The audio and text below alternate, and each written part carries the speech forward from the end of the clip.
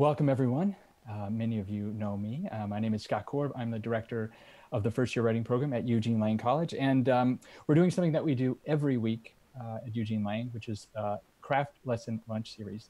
Only today we're doing something a little bit different. We're live streaming today, reaching the public in a broader way, I hope.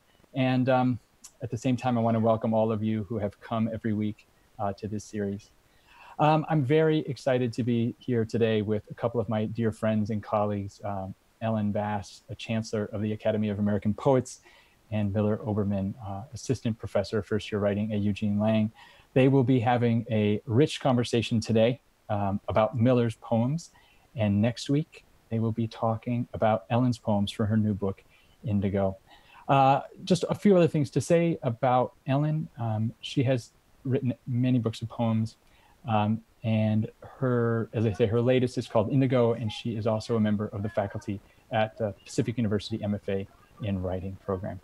I'm very eager to hear this conversation, and Ellen, I will turn it over to you. Take it away. Thanks so much. I'm very happy to be here. Thanks so much for inviting me. I'm really excited to talk with Miller about your poems, and maybe you would start by reading some poems for us. Yeah. Welcome, everyone. I'm very excited to be back at Craft Lesson Lunch, even though just from my house. I would say that I like it when we can all be together, but I'm really excited to be here with Ellen. So I'm going to start out by reading just a couple of poems from my book, The Unstill Ones, and then I'm going to read a couple of new poems, and Ellen and I will talk about them. So I'm going to start by reading this poem on trans, which I've read many, many times now, but I think it's like speaking to me in a new way from isolation. It begins, the process of through is ongoing. The earth doesn't seem to move, but sometimes we fall down against it and seem to briefly alight on its turning. We were just going.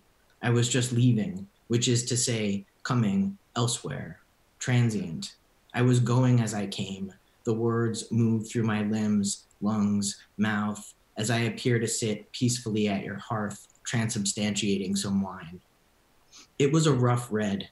It was one of those nights we were not forced by circumstances to drink wine out of mugs. Circumstances being, in those cases, no one had been transfixed at the kitchen sink long enough to wash dishes. I brought armfuls of wood from the splitting stump. Many of them, because it was cold, went right on top of their recent ancestors. It was an ice night. They transpired visibly, resin to spark, bark to smoke, wood to ash. I was transgendering and drinking the rough red at roughly the same rate, and everyone who looked saw. The translucence of flames beat against the air, against our skins. This can be done with or without clothes on. This can be done with or without wine or whiskey, but never without water. Evaporation is also ongoing. Most visibly in this case, in the form of wisps of steam rising from the just washed hair of a form at the fire whose beauty was, in the earth's turning, that night and many nights, transcendent. I felt heat changing me. The word for this is transdesire, but in extreme cases, we call it transdire. Or when this heat becomes your maker, we say transire. Or when it happens in front of a hearth, transfire. I'm gonna read this poem called The Unmaking, which again, I don't think I usually read this, but it was speaking to me differently this month. And it's kind of about the world being undone. The Unmaking. At the winter fires, they used to tell that come the unmaking, houses would slowly, at the speed of trees growing, ungrow, become trees again, untimbered, and baked bread become grain, then wheat, then seed. Likewise, glass burn back to sand, sand to shells, stones. Everything wound would unwind, shot sink to ore, drawn deep in the ground. If your voice is the one still running clear when the sun comes up, The listeners undress you, lift you on their shoulders, pour you in a sea soak. Then all you recalled singing is called back to salt. Not lost, but unlost, absorbed in skin, skin riveted, then sloughed off again in time.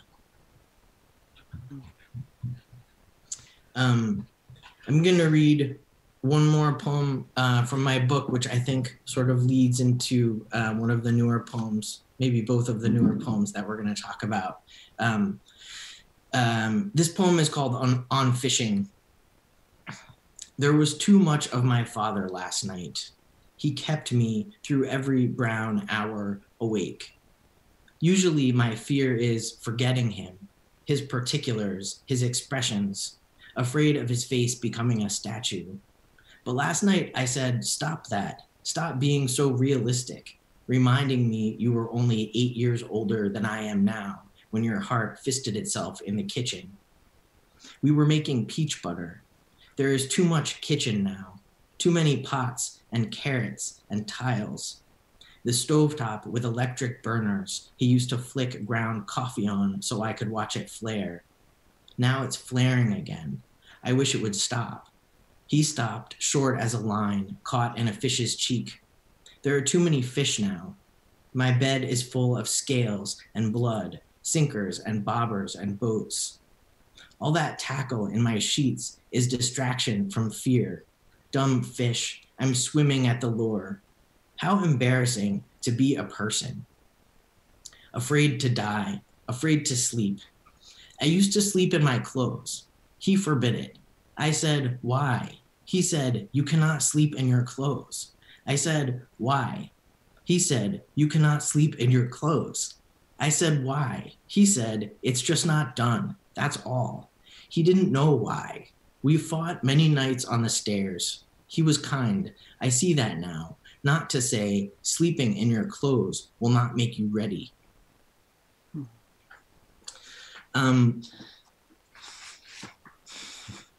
So I'm going to read this newer poem called Tahara. And then I think Ellen and I will talk about it a little bit. And then I'll read another poem and we'll talk about that one. This poem is, I said it was newer, and I just want to say to my students especially, but all students out there, when I say that, I mean that it's like a year old. and by a year old, I mean for the last year, I've felt pretty comfortable with where it's at and have basically stopped revising it. But it can take a long time to make work, and I think it's useful to remember that, especially since we have so much time now. Tahara, I'm wondering about you, Chevra Kadisha, the holy society, who will prepare my body once I'm no longer in it for the earth. Will you know me already or see me for the first time as you wash and shroud me, as my father was washed and dressed in simple white takrahim for those about to stand before God? Perhaps by then I'll know if I believe in God. I like the democratic nature of the shroud, an equalizing garment. You may see a body that surprises you. You may not have seen a man's body like this one before you, which I hope is very old, wrinkled, and, since I'm wishing, fit, muscled as much as an old man can be. You'll see scars, ragged dog-bit forearm, elbow my father picked gravel from over the sink, then flushed with foaming iodine, and the long double horizons on my chest, which trunked my body like a tree. If I am unexpected, let me not seem grotesque to you, as I have to many people, perhaps even my own parents, and others whose highest kindness was to say nothing. Please let me return to dust and peace as the others did, and recite those beautiful psalms, remembering, as you go about your holy ritual, how frightening it is to be naked before another, at the mercy of a stranger's eyes, without even any breath. Oh, thank you, Miller. Wow. I've been reading these poems, but it's really, really special to hear them in your voice and to be familiar with them and then hear them anew. I'm excited to talk to you about these poems because I think they're really wonderful. And I would like to just do a kind of semi-close reading with you of this one and then the next one as well, and also ask you some more general questions. And one of the things that really interested me right away in this poem is the pacing at which information is revealed. Mm. I thought it was incredibly deftly done, and we keep finding out more and more about the speaker of this poem as we go along. And everything we find out feels that it's been so well prepared for, but we didn't know it until it comes. But there's a kind of extraordinary naturalness about the way in which the facts and the narrative are revealed to us. What's my question? I just keep praising the poem. Maybe I'll point out a couple other things, and then maybe you can speak a little bit about to whatever one of them you want to. The other thing that really interested me is how you've combined so many tones in this poem. It starts out incredibly conversational. I'm wondering about you, just right there. And then in the middle, there's this humor, which is, it's been kind of serious. And then we have this humor, since I'm wishing, fit, muscled, as much as an old man can be. And then as we move toward the end, the diction really rises up into this great gravitas at the end, how frightening it is to be naked before another, at the mercy of a stranger's eyes, without even breath. And there, I think about how this poem becomes so universal. This is about this particular speaker, how frightening it is to be naked before another, but of course, all of us at the mercy of a stranger's eyes. And then that without even breath, it's that it takes your breath away. And what it really made me think about was Rilke. And I looked up that passage again. For beauty is nothing but the beginning of terror, which we are barely able to endure. And it amazes us so, because it serenely disdains to destroy us. Every angel is beautiful. Were you thinking of him when you wrote it or after you wrote it? No, I wouldn't, but it's a very flattering thought. I mean, amazing, and the passage that you just read is so beautiful. I wasn't thinking about him. I was reading there's a Jewish mourner's handbook that I was reading, and I mean, in one way, it's an example of how, and I think probably all literature is a good example of this, but how what we read comes out in what we write. And I wasn't reading Rilke, but I was reading this Jewish mourner's handbook, and I think actually that really speaks to the first comment that you were making about pacing, because it's so useful to have something like that, to break down the pacing of these rituals for us. And it's why I think we reach towards religion and ritual in these difficult moments, and it's so useful to have something like that, to say here are all the steps you go through and here's what happens, and it slows it down for you. And I think major disruptions in life, like death, is this rupture, and it slows down time and it creates this lyrical moment. And so I think having those rituals helps us exist in that time. Yeah. It's interesting. I don't know a great deal about the Tahara, but I do know that you say something along the lines of forgive us for any indignities that we may be doing here as we wash your body, and that dignity is so in this poem, especially there at the end. Yeah, it's an amazing ritual, and I think as part of being a queer person, right, is this sense that there are all of these rituals that we were cast outside of, and trying to find ways back into them and to have them for ourselves is part of, I think, growing up and continuing to be alive, and to ask people to think about those too.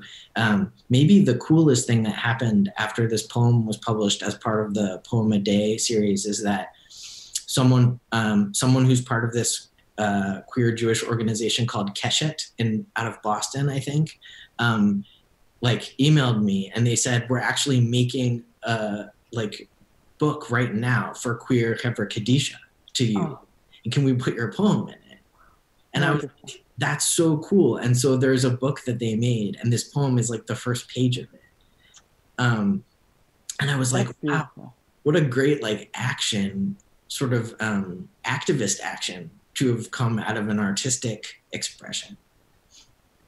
That's so wonderful. And sometimes I've been asked by developing writers who are struggling with wanting to write something that's going to be useful to others.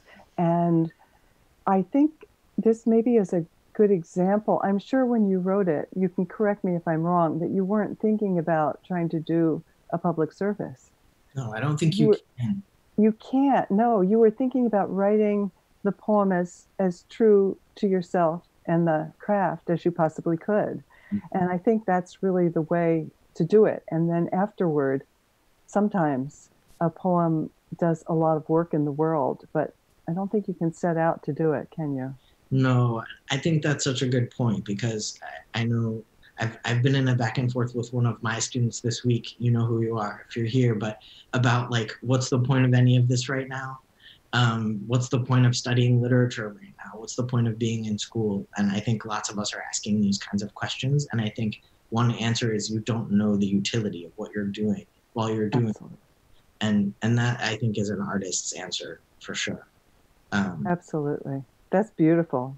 I wanted to just talk about a couple tiny things here, and then maybe we'll move on to the next poem about which I really think I could talk for all day about. I wanted to point out this noun, this amazing noun, and the long double horizons on my chest.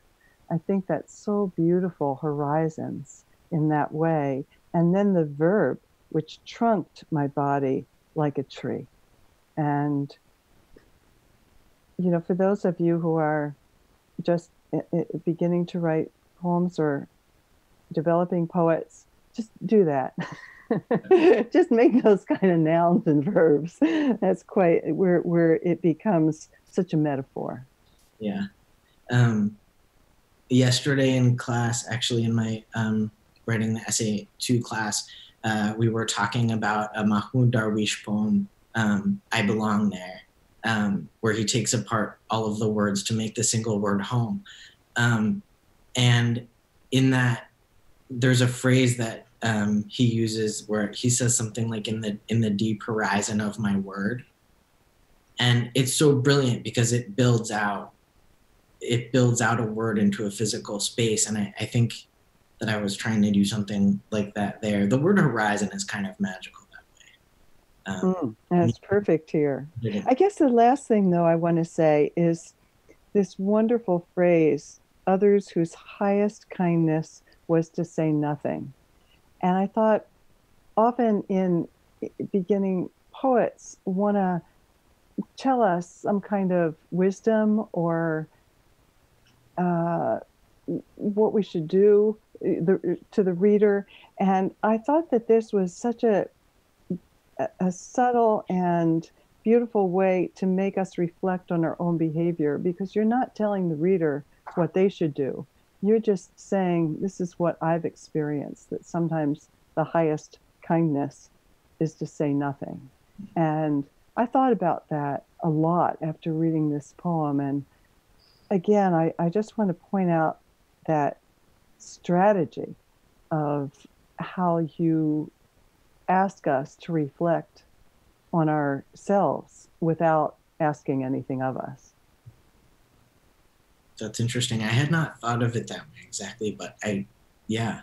We can't help but think Oh boy, when have I opened my mouth? Mhm. When maybe I should have just kept it shut. I Yeah. thought that was wonderful. Okay. Okay. Would you read for us Joshua Was Gone, and then we're gonna put it up on the screen and talk about it in some more detail. Yeah. Yes. So I'll just say this poem is in a form, which I know we'll talk about, but it's quite a strict form, where each stanza has to use every letter of the alphabet except for one. And so it's a great form to practice because it really sends you to your dictionary. And I think, so this poem is called Joshua Was Gone. And so there's a stanza for every letter of the name Joshua. And you can't use the J in the first stanza and the O in the second stanza and so on. And so it's a really wonderful form for anytime you're trying to write something and you're struggling with it, because you can never say straight out the thing that you're writing about. It's called A Beautiful Outlaw, the name of the form. And this was a poem that I think that I had been trying to write for 15 years, and I never could do it. And I started working in the form, and then it really helped me.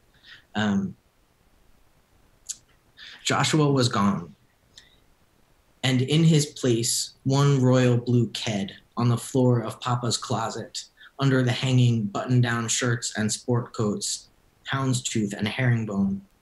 In amongst his softball cleats, his favorite slippers, his green stained mowing the lawn sneakers, his mahogany tasseled loafers, a tin of boot wax.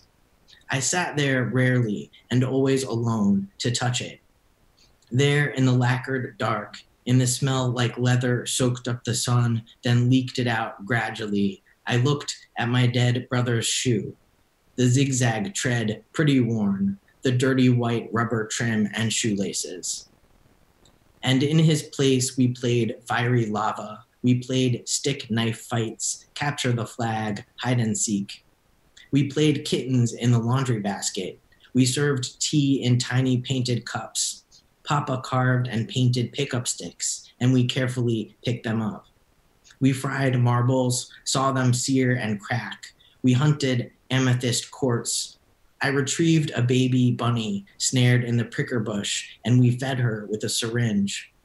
We played jacks, jinx, wiffle ball, rummy, wink murder, and we sang. And only one picture of him in the long hall of many that looked even longer then, in the top left corner of one collage. He looked golden, brown-eyed and gleaming, bronze little fox. He looked out awarely. He looked like a toddler, face of a puzzle, face of a pip, face of an orchid, mouth of a plum, jaw of a hill of waving wheat, chin of a quince, neck of a gentle mountain, collarbone of wind over water.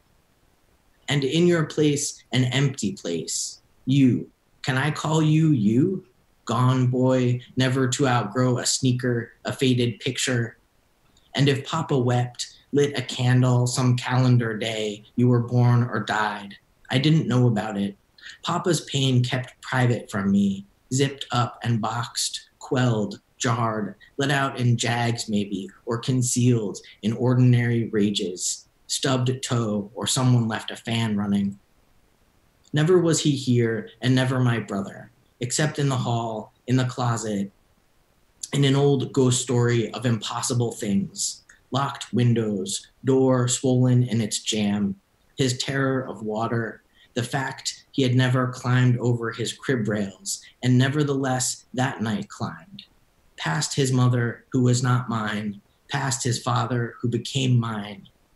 All the impossibility arranged in its narrative skin, going always to memorized nowhere, as if the story itself always told the same or typed on his old compact, always the list of impossible facts, years later might keep Papa from finding him that September morning, given its impossibility in the neighbor's pool. If no month September, if no night, no grass, no water, if no state Pennsylvania, if wood didn't release instantly its vapor and the door swing free. I never inquired how they loved him. He, no one to me, just the gone kid, never truly gone. Such long time went since. Time moving through the house, the night wet green underfoot, dew on his sleeping clothes, his feet. Time the whole, time shivering in red-brown edges who ripple, then push in, drowning in the night. The lock outside my door, hook and eye screwed tight when I turned to. So in the mornings when I woke, I must cry out my upness, such little lungs fizzing in oxygen. Oh, thank you. Thank you.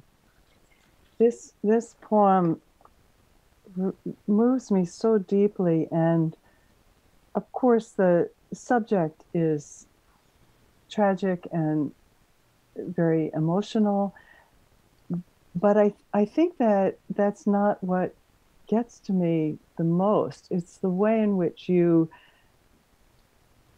the way in which you've made this poem so that the poem reflects the experience so precisely all the way through. And I'm just amazed over and over again. And the form, the form is maybe created exactly so that you could write this poem.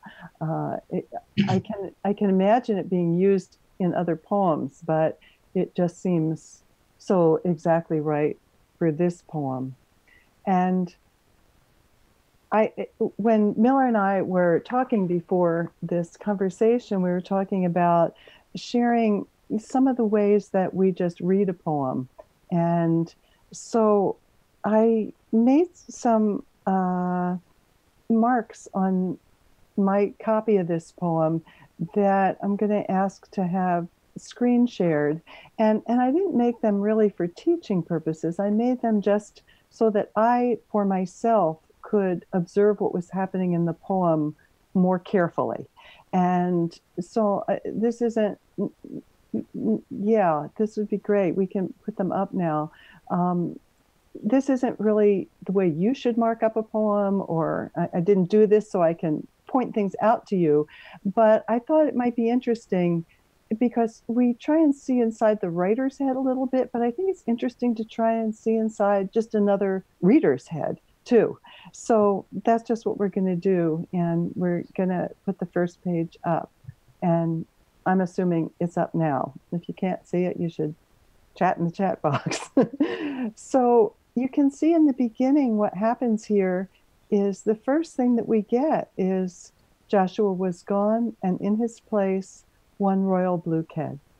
So immediately we're told so much about who Joshua is. We know that he's a young child right here.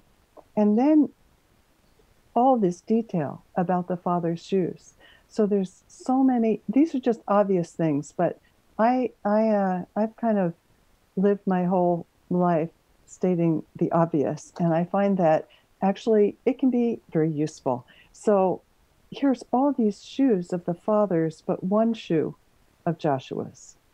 And then the speaker comes, I sat there rarely and always alone to touch it. And I don't know that this is a very well-known poem, but there's an amazing poem by James Hall called It Felt So Good, But Many Times I Cried. And he is in the closet, his mother has died, and he's touching his mother's fur. And it immediately, I just love the way these different poems talk to each other, the way in the previous poem, Tahara, Rilke was just right there. And when I came here, James Hall was just immediately there. And then we start to get into that gorgeous lacquered dark, and the smell comes in. So we're getting all this detail so that we are in the closet too. And then we have the direct reveal, my dead brother's shoe. And then Miller moves the camera in, and this is something I talk to my students about a lot. Your camera is not locked into the middle ground. You can move it in, you can move it out. The zigzag tread, pretty worn, the dirty white rubber trim and shoelaces. And then in this next stanza, he's managed to encompass the whole of a childhood through these things that children do, with, again, wonderful details. And then we get to the next stanza, only one picture. So we have only one shoe, we have only one picture. And it's not even a picture just of him, it's in the corner of one collage. So there's even smaller. And then we come to these descriptions, which are both imaginative and actual and beautiful. Bronze little fox. He looked out awarely. He looked like a toddler. Face of a puzzle, face of a pip, face of an orchid, mouth of a plum, jaw of a hill-waving wheat, chin of quince, neck of a gentle mountain, collarbone of wind over water. He's mixing up these dictions. You know, he looked like a toddler is just as straightforward as it could possibly be, but then there are these gorgeous descriptions. And I looked up pip because I knew some things about what pip means, but I was amazed at how many things pip means. I'm hogging this, Miller. Oh. What did you find out about pip? I'm sorry, I'm just going on and on here. It's a small seed. Mm-hmm. It's one extraordinary of its kind. And it's a character, you know, he's a pip. And so this one tiny 3-letter word is all of those things. And then I'm going to move a little more quickly so that Miller can say some things too. This, in the next stanza where he shifts and talks directly to the child, the brother who is dead, you, can I call you you? So he switches to this direct address and asks permission. And it's really interesting because in this James Hall poem, he asks permission of the fir. And this asking permission of the dead, I think, is so interesting. I don't know that poem, but I can't wait to read it now. Maybe I should ask you a question before I go on and talk about the rest of this. Did that move happen naturally as you were writing? Were you aware that you wanted to switch it up then? What was that like there? And anything you want to say about the poem up till here too? Yeah, well, wait, is that right?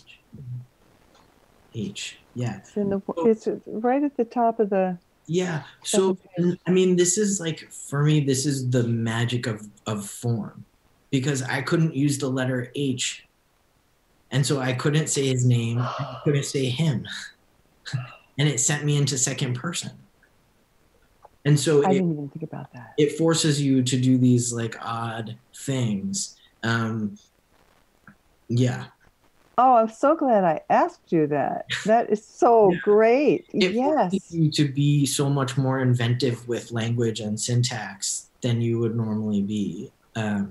And I think that's like form rather than being a prison can really, I'm teaching a workshop this summer on form, and I found this great Paul Muldoon quote about form that I was like amazed by, but he says something like, form is a straitjacket the way that a straitjacket was a straitjacket to Houdini.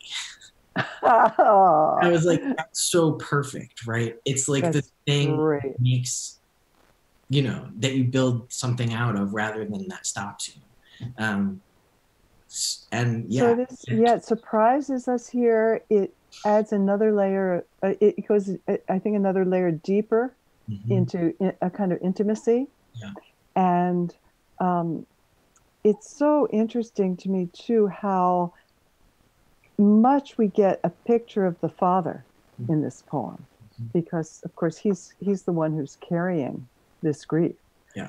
And then I want to talk a lot, well, not a lot, but some, about these last two stanzas, because here's where the form really ramps up.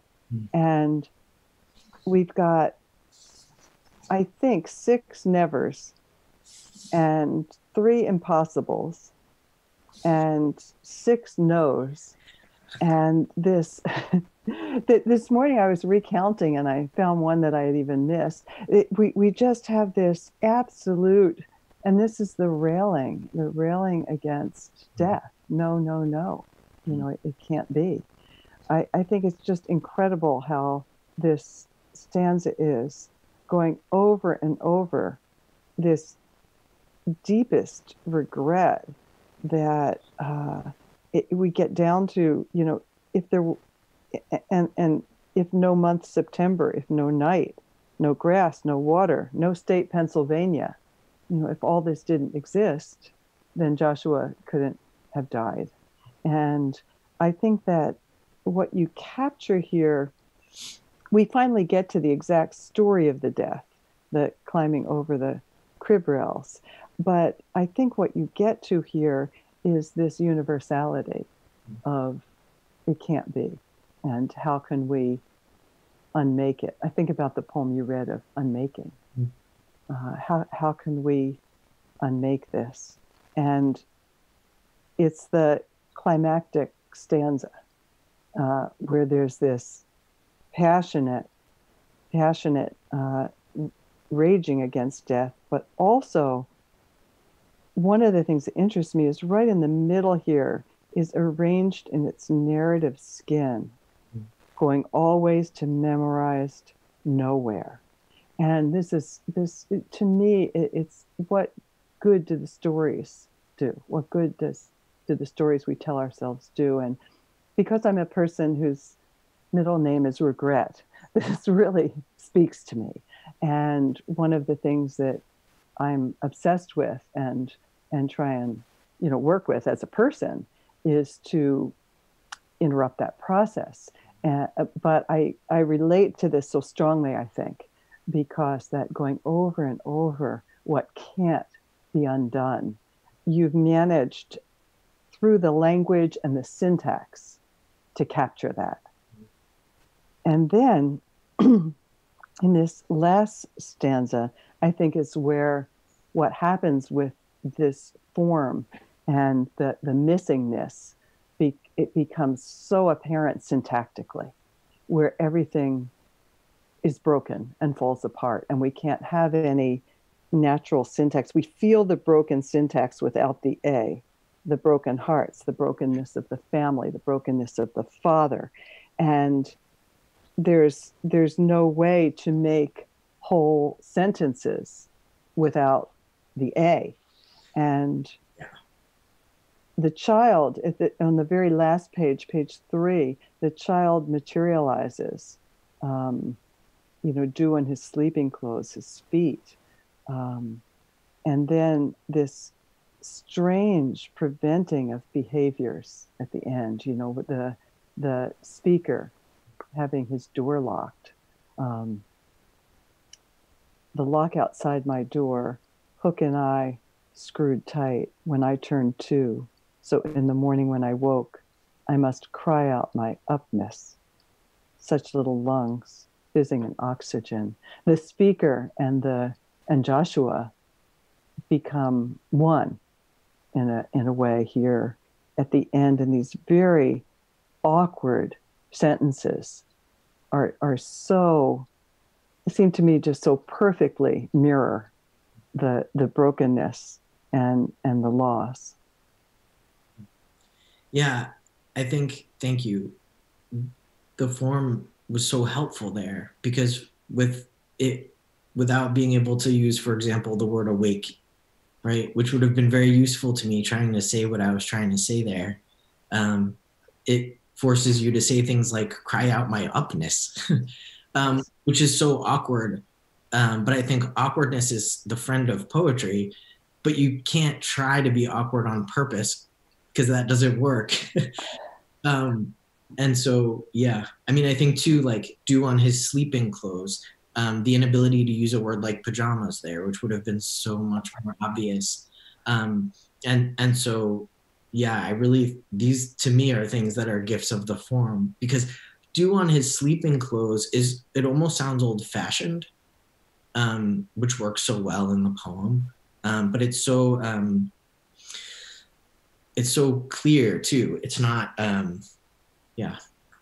Yes, it does sound old-fashioned. It's like a night dress or something. And the upness absolutely captures a child at that age. Mm-hmm.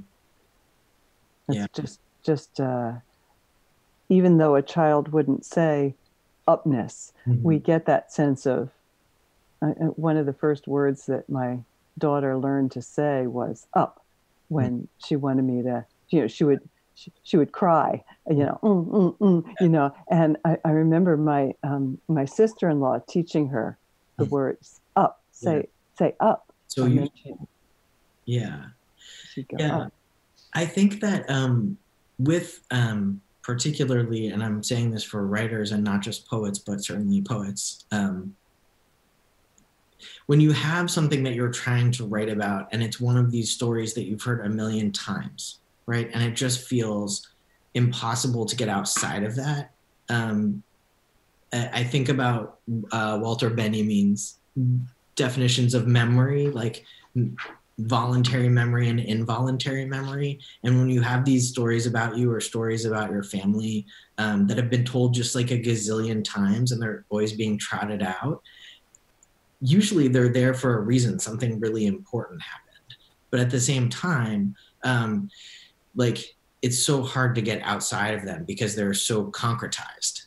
And when you have something like that, if you use some kind of form, use something to force yourself to go from a different angle, I think that's the only way to get at stories like that. I think that's why for 15 years I couldn't write this poem, right? Like it was too familiar and too unfamiliar at the same time and too important. And it always felt like overdone and really overwrought, like very overwrought drafts. Like I have very overwrought drafts of a poem called like Joshua's Shoes from when I was 20. And it just couldn't work. Yeah, form gives it this container. And here we see that the form moves it to places that you couldn't consciously choose to go. Yeah. It's such a brilliant and beautiful poem, Miller. Thank you. That's very, very kind. Wow. Yeah, I also think that there's like different forms for different poems. Like different forms are really good for different things. And sometimes you just have to try a bunch of things to breathe air into something. Yeah. Sometimes even it's something very simple, like an aphora starting with the same word, which is, way less technically challenging than this, can still just give you a way to move through something that otherwise is this happened and then this happened and then this happened. Yeah. And I want to say, I don't think this form is actually that hard to use. It sounds hard, but it's so much easier than it sounds. I think it's easier than all those forms where you have to count syllables and use anapests or whatever, like count your rhythm and rhyme and syllables. Like that's really, really hard because you have to work every line to this high point of tension. And I think a lot of times people try those forms, those like Western European forms, like sonnets and sestinas. And what happens when you try to use those forms is you get trapped by them and you say things in ways that you don't want to say them to stay in the form. And it causes you to do things that are worse than what you would have done in free verse. And so then you go back to writing free verse, right? And so I think like just trying different forms and seeing which ones are good for different things is really useful and fun. I want to try this one. Oh, you have got to. I'm definitely going to try it. Yeah, I have two in my book actually. I have two others. It's a really fun form. And they're very different and no one will ever know what you've done. I wonder if you might talk just a little bit, because this is a form in which something is missing in each stanza, maybe more generally too, about the missing in poems or the silence in poems, what isn't said versus what is said. Yeah. I think that is, for me, like, it's interesting. It's a really good question. I'm thinking about it. It's like maybe the most important thing. This great poet named Alice Fryman, I don't know if you know her at all, but she was a teacher of mine in grad school. And she used to say that poems are ghosts. And that the only way you can see a ghost is by the like sheet over it, right? And the words are the sheet, but the words are not the poem. And so you have to make the sheet, the more sheer you can make the sheet, the thinner you can make the sheet, the closer you can get to seeing the ghost underneath it. And yeah, she's a great person. And like, I really took that to heart. And I think that was really useful to me, thinking about what to reveal and what not to reveal. And not to try to keep, because as a young person, I think I was always trying to do too much. And I was trying to make a point and trying to express my identity. And like, I think that for me, the ways to really do that was to pull back a little bit. And I didn't. And so like, for me, it's been a gradual process of learning to pull back a little bit. The name of the form is called The Beautiful Outlaw. Or if you would prefer it in French, the Belle Absente. Yeah, Beautiful Outlaw. And it's an New Oulipian form. And what does that mean? Oulipo was a, like mainly French and Italian literary movement. If anyone's read Italo Calvino, he's probably the most famous writer who was in that movement. It was writers and mathematicians. And so there's they invented a lot of forms in the mid 20th century, and they're all pretty interesting. And they do weird stuff like, there's one called N+7, where you circle every noun in your poem and you look up that noun in the dictionary, and then you get the 7th next noun and you substitute your noun for the 7th next one. They were always doing things like that. So their forms are very fun. Yeah. There's a website that you can go to that will do your N+7 for you if you want to be lazy. Oh, why would you want to do that? That would take all the fun out of it. Right. And of course, it's like different. Your poem changes based on whatever dictionary you use. Mm-hmm. I've never written a decent N+7, but I challenge anyone to try. Yeah. Beautiful Outlaw. I wanted to ask you too, you're a scholar of Old English. Sort of. Sort of? Yes. Could you tell us a little bit about what led you there and what your experience is there? And I know you've translated from Old English. Yeah, my book, The Unstill Ones, is about maybe a third translations from Old English. When I started my PhD program in English, I was interested in Old English, and I read a couple of poems translated from Old English. And I thought, these are incredible. Who's translating them? And mainly they were translated by either medievalists who weren't really poets, or by poets who were given sort of crib sheets by medievalists. Like, here's basically what the poem says, now you make it sound good. And I'm a really big Anne Carson fan, and I thought maybe I could breathe some life back into this the way that she has breathed life into Greek and Latin for us. And so I took a class and I started working on translations, and I just really discovered sort of like working with form, it lets you have a friend, like somebody's there to help you. And I'm really lazy, so I like to have somebody like there to help me, so I'm not sitting in front of an empty page not knowing what to do. And I think going back to the origins of my mother tongue was really fruitful for me.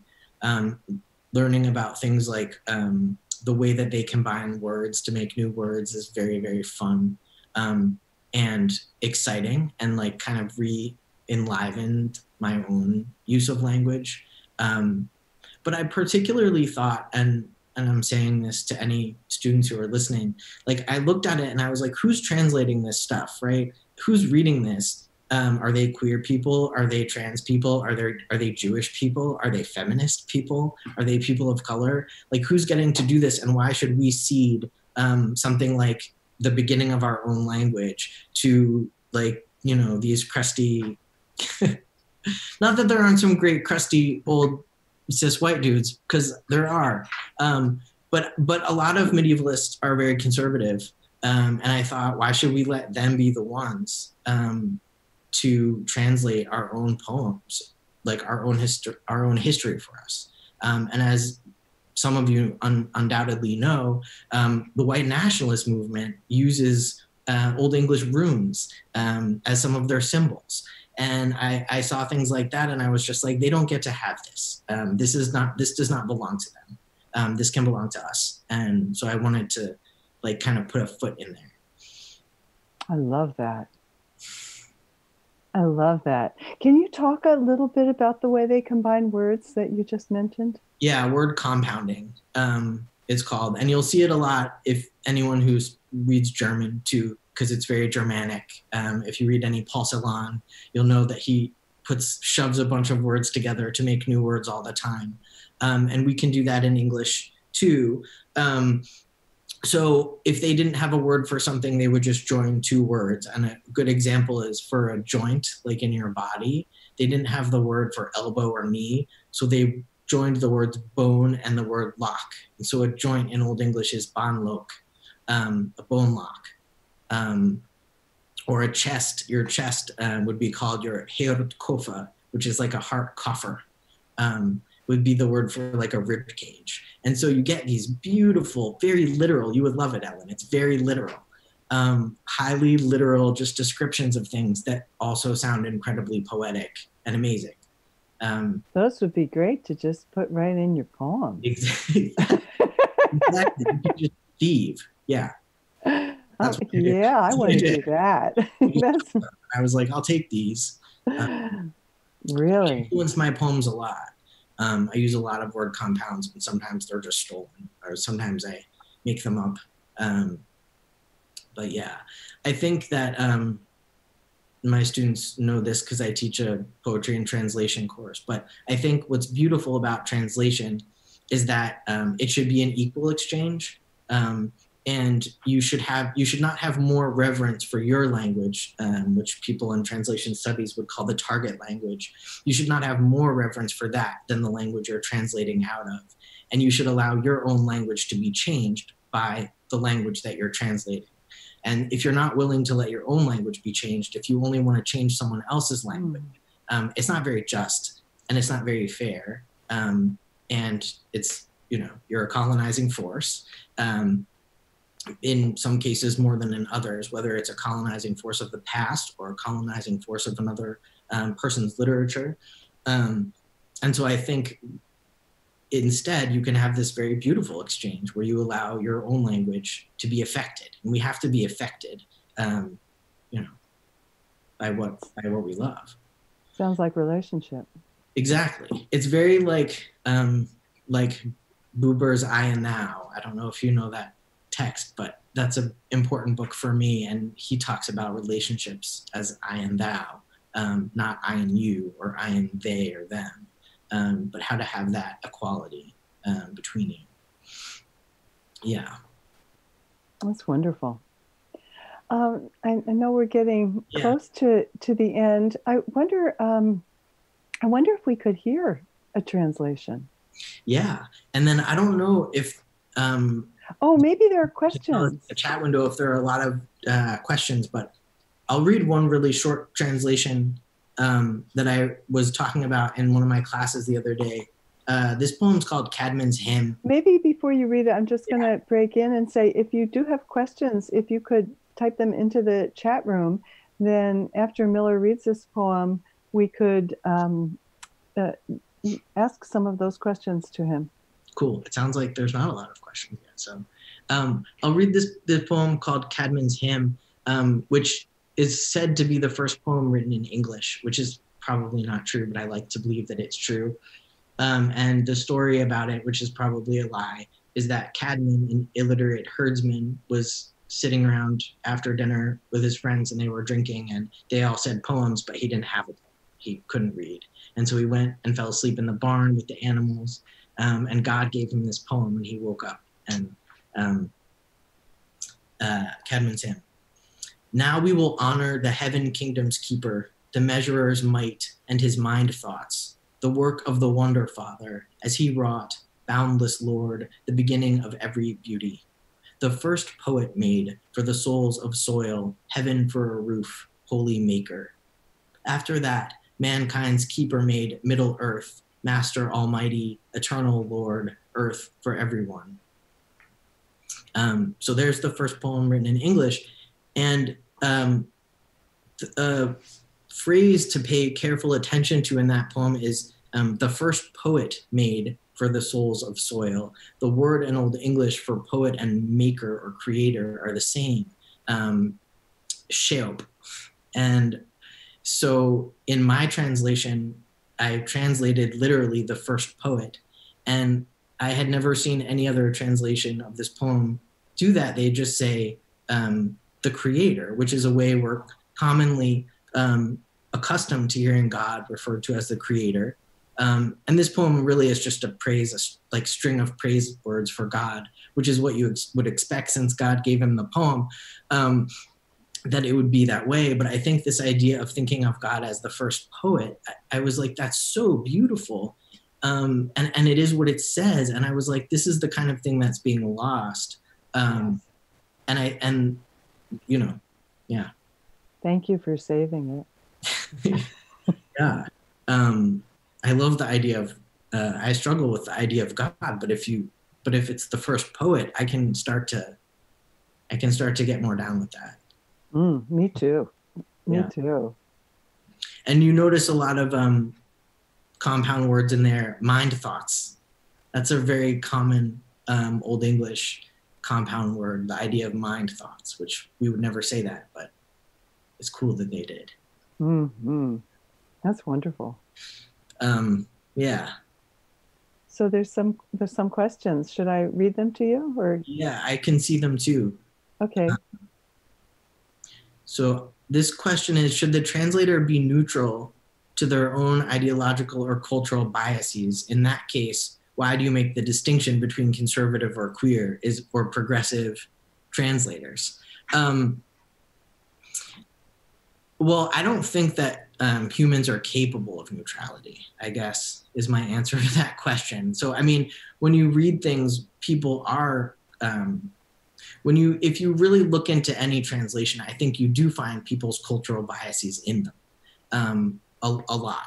And so, yeah, I don't think that's possible. I think what a translator can do is try as hard as they can, and then also acknowledge what they've done, and kind of say what they've done. Yeah.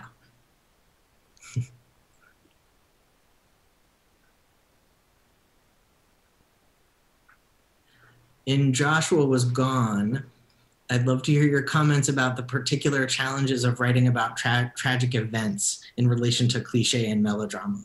That's a great question. Coming from the upstairs of my own house, I should add.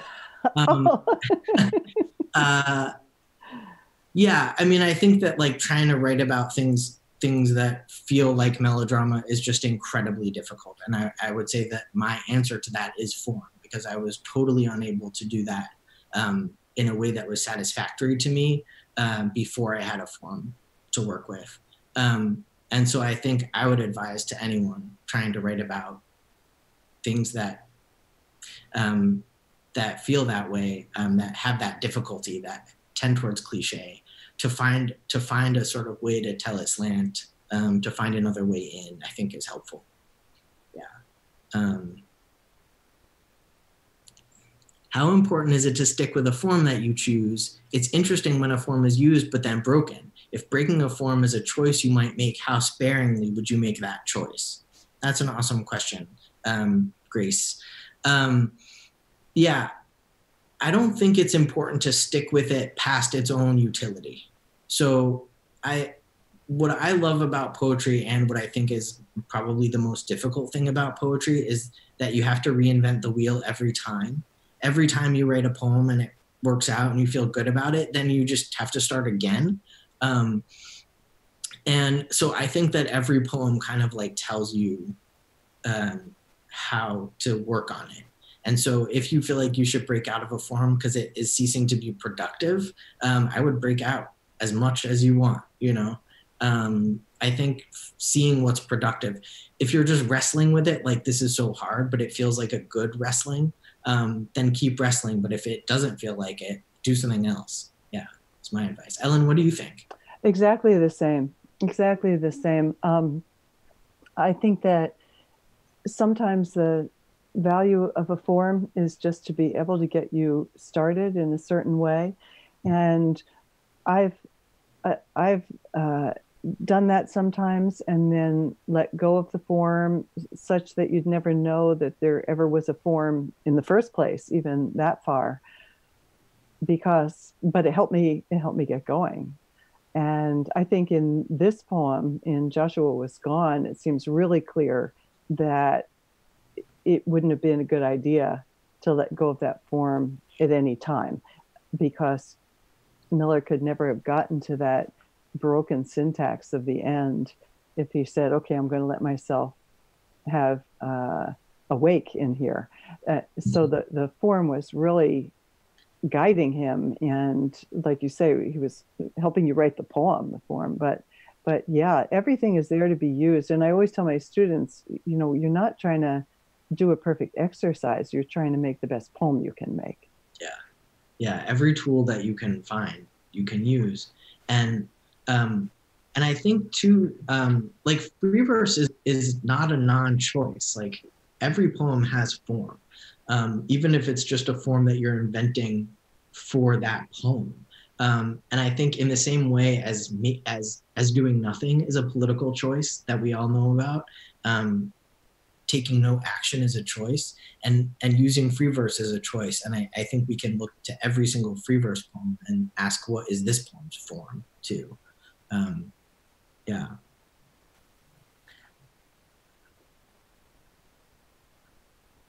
What other forms do I like?